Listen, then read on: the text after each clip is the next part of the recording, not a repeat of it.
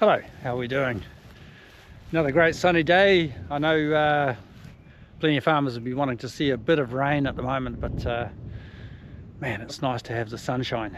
I'm just out here down in Wexford where we're doing a bit of a trial comparing liquid urea to granular urea. So back in 2020 I got some grant funding and did a trial on 4 different farms looking at comparing foliar to granular.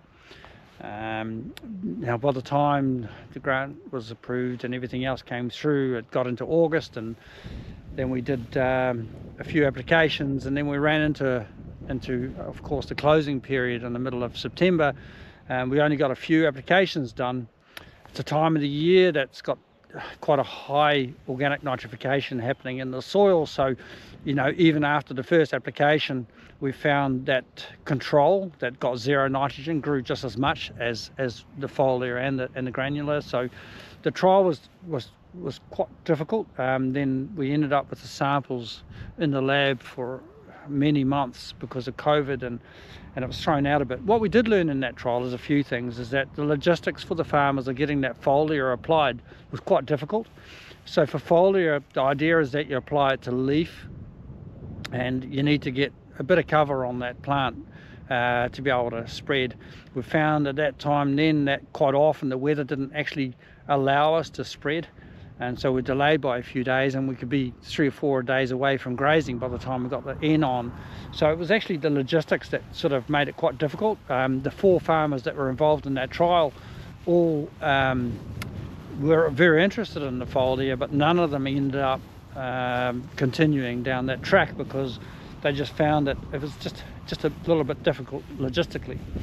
So the benefits of foliar are in several areas. I mean, you're bypassing a process in the conversion process, but also you're able to add other things to the urea. So the main one being humic acid. So humates being like a concentrated form of compost, you know, like you're adding a carbon source to the product that is allowing that nitrogen to grab that carbon source rather than having to rob the carbon source from the soil to go through the conversion process.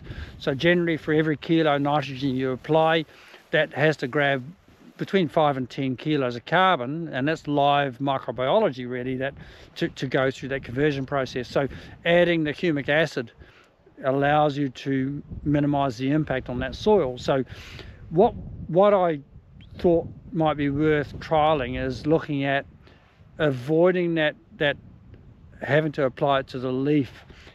So what we're trying to do is compare liquid nitrogen to granular nitrogen. So all we're doing is melting down urea, adding humic acid, and we're applying that over here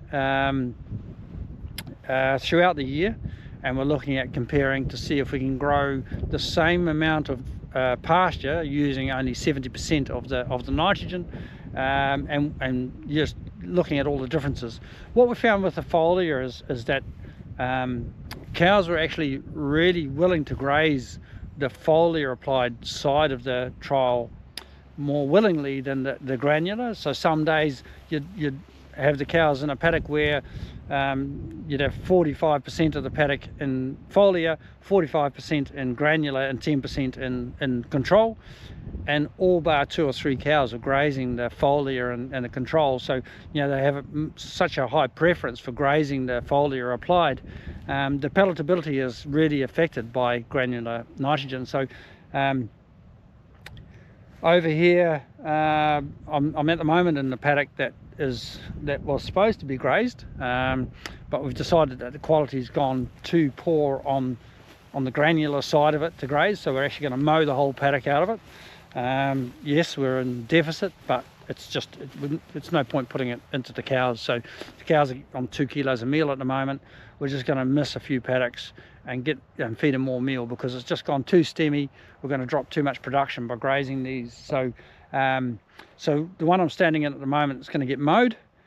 So this side is the liquid applied, and this is the paddock that we've gone at 100% of the rate. So we're doing exactly the same amount in liquid as what we do in granular. So the idea is that if it's more efficient, we should be growing more grass at 100% of the rate than on the granular side. And the paddock that we're going to look at next is at 70% versus 100%. So we're going at 21 kilos of nitrogen per hectare on granular and liquid. Control has had nothing now for 2 rotations so far, so that's just where we are at the moment. It's going to continue for the year. So at the moment we're seeing this is the liquid side. So there's good colour in the graph, but we're already running into a difficulty of how to measure the trial, because the cows grazed this about 300 kilos of dry matter per hectare harder than the granular side last time. So the palatability on this is just so much better. The cows have such a preference for grazing this that 520 cows in the herd here, and they were all bar about 10 of them trying to graze this, didn't want to go onto the granular side, so they left a lot more residual. The difficulty with this whole thing then becomes, how do we measure growth? Because growing from a tight residual versus a poor residual is quite different. You know, it takes a lot more energy to grow from a lower residual than what it does from a poor residual. So it's a good thing putting a mower through it this time, because at least it resets that whole thing. So we're already finding some difficulty in seeing how the growth rates are affected by the nitrogen because of the way they're being grazed. So just looking at this, I think this is quite interesting. This is where the white pegs, and I'm not sure if you can see it, but we've got white pegs in place. So the liquid is on this side, granular on the back, and the middle is control. So the control is actually, you know, you can see a notable color difference. But we've gone 2 rotations now with no nitrogen on this control, and really it's surprising how well it looks for this time of the year, when our nitrogen requirements in the soil are probably as high as they ever are. But you know, you can just see the plant is under stress at an earlier stage, and there's definitely more colour difference between the urine patches and the pasture as well. So yeah, quite noticeable.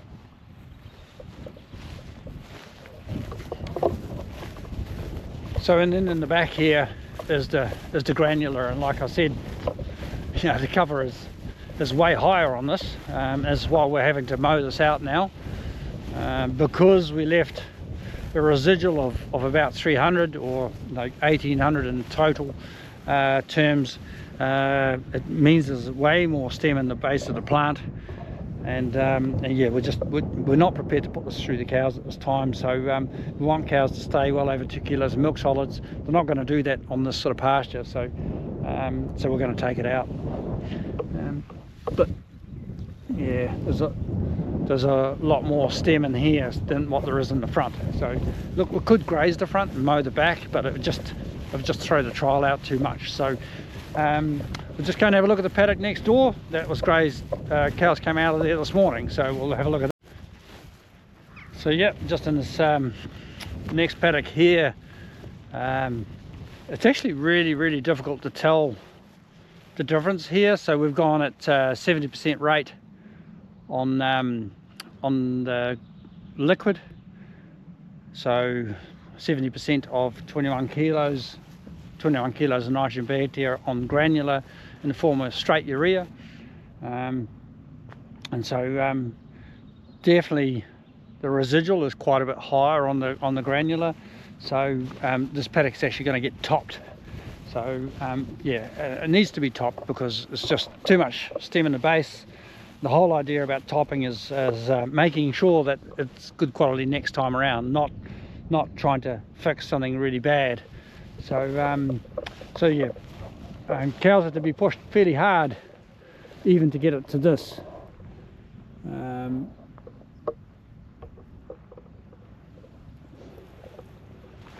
But there's quite a bit of residual left here, and you can see the residual is a lot lower on the liquid side of it. So You know, the mower's not going to be doing a lot of work on the liquid side, but we're going to clean the whole lot off. So yeah, this is now the liquid side. So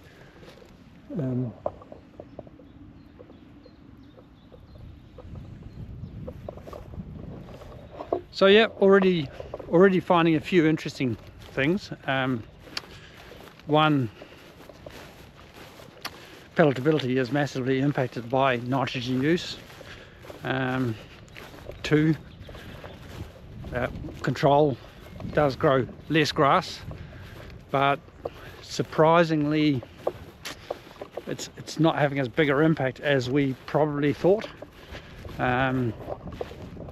The practicalities of liquid are certainly much better. So we're spreading the liquid exactly the same day as the granular on here, but of course you have the advantage that it's already diluted.